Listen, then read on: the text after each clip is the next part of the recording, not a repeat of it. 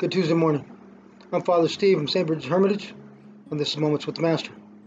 Today is the 12th day of October 2021, and our readings today come from the book of Romans, chapter 1, verses 16 through 25, Psalms 19, and where I'm going to draw my reflections, Gospel according to St. Luke, chapter 11, verses 37 through 41. Folks, as always, I encourage you to read those passages for yourself. Draw your own reflections, meditate upon the Word. See what the Lord is telling you. It's a great way to start your day. Well, in today's passage, we find the Lord finishing his preaching, and he's invited to a house. He's invited to a house for a meal, and during this meal, he's asked a question about washing of hands. Why didn't the Lord wash his hands? Now, something that people tend to forget is the Lord doesn't forget things. He didn't forget out of absent-mindedness to wash his hands. He didn't wash his hands for a reason. He set the poor man up to ask the question so that the Lord could give him a lesson, and through him to us. Now, let me read those passages for you today. After Jesus had spoken, the Pharisee invited him to dine at his home, and he entered and reclined at the table to eat. The Pharisee was amazed to see that he did not observe the prescribed washing before the meal. The Lord said to him, "O Pharisees, although you cleanse the outside of the cup and the dish, the inside you are filled with plunder and evil. You fools, did not the maker of the outside also make the inside? But as to what is within, give alms, and behold, everything will be clean to you." Well, that was a fairly sharp rebuke. And within these four verses, I see that, well, I guess there's many points you can make, but today I want to make two. I think two that to me are probably the most important.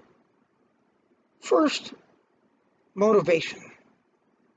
The Lord wants you to look at your motivation, the inside. What makes you do what you do? Why do you follow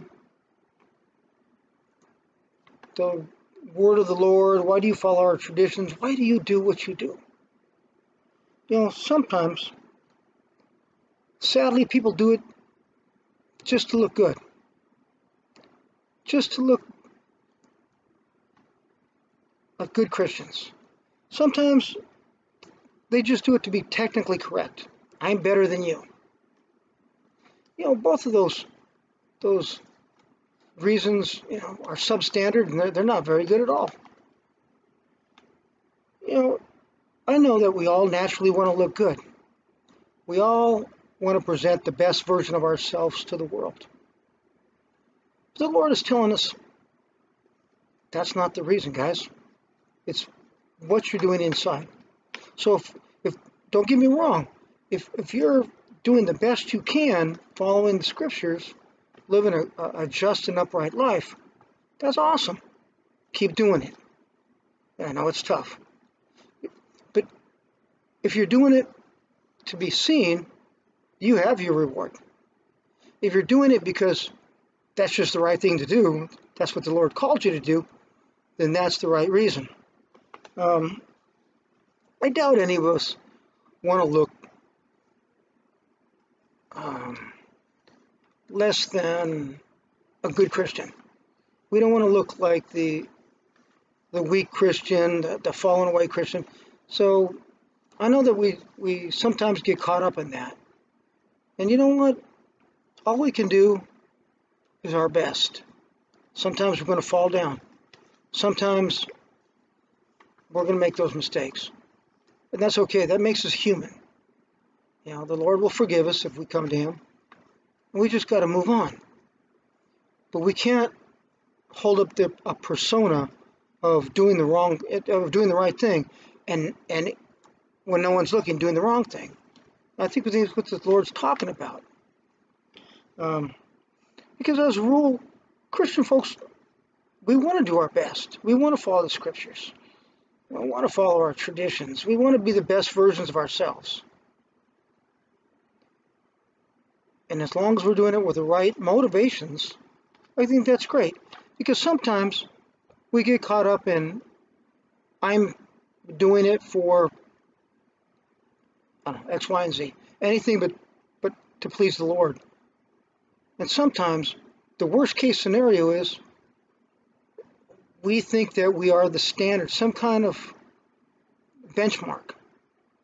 And that's even worse, because now we're starting to get into judgment because those folks don't do what we do, or they don't do it like we do. Folks, either way puts us in a bad position. I know that we all start out with the best of intentions. And what I'm telling you today is the scripture here is telling us, remember that. Remember God's concerned with the inside much more than he is the outside. So let's be kind to one another and be kind to each other. Be kind to ourselves. The Lord's not going to judge us so much on our outward appearance. And I want to take a step back for a minute. It's 2021, folks. And people don't look like we think they, I don't want to say should look, but we all know people are getting tattoos and they're getting gauges and they're getting all manner of physical attributes. And I want to caution us, myself included, that doesn't matter. I know that's for some of our seasoned Christians, it confuses them, but it doesn't matter. It's the inside, guys. That's what matters. And that's really what the Lord is talking about. We don't want to get caught up in negative judgments and going off on the wrong track. You know, we read in 1 Samuel 16, the Lord said to Samuel, "Do not look on his appearance or on the height of his stature, because I have rejected him. For the Lord does not see mortals as mortals sees. They look on the outward appearances, but the Lord looks on the heart." I guess in my reflections here, as rambling as they might seem sometimes, that's where I'm going. Let's have a loving heart. Let's have a kind heart. Let's have a heart for the Lord. You know, I know it's easy to get caught up in appearances. Somebody else's appearance and what we want to project to everyone else. Folks, it's the internal and not the external. If you don't take anything else away, take that away. It's the internal. Work on that.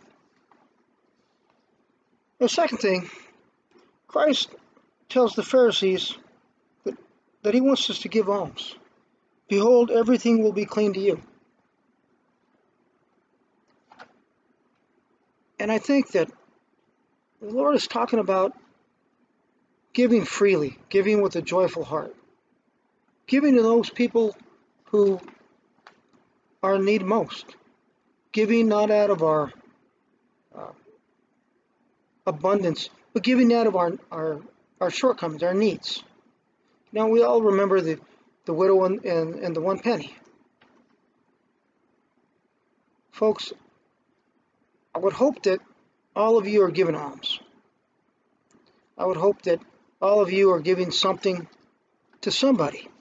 And I'm not talking just about the church.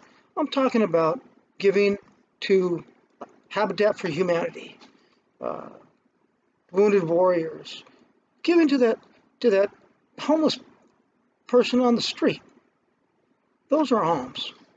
Those are what we should give. But don't get caught up in the money, guys. Alms can also be talent and time. So you do something for the church out of your talent. You do something for the church or a charity out of your time. Folks, I believe that's what the Lord is talking about. Not that we're working, I always tell you, not that we're working our way to salvation, because that's not the point. Because if we're doing it, and we're doing it with a loving heart, I think that reflects what the Lord does for us. He forgives us. He gives us blessing, gives us our salvation. He heals us. All those things that all those blessings and things we get from Him, He wants us to turn around with that same mindset, with that same love to give to other people. I think that's what He's talking about here. So folks, be mindful of those folks around you. Be mindful of people in need.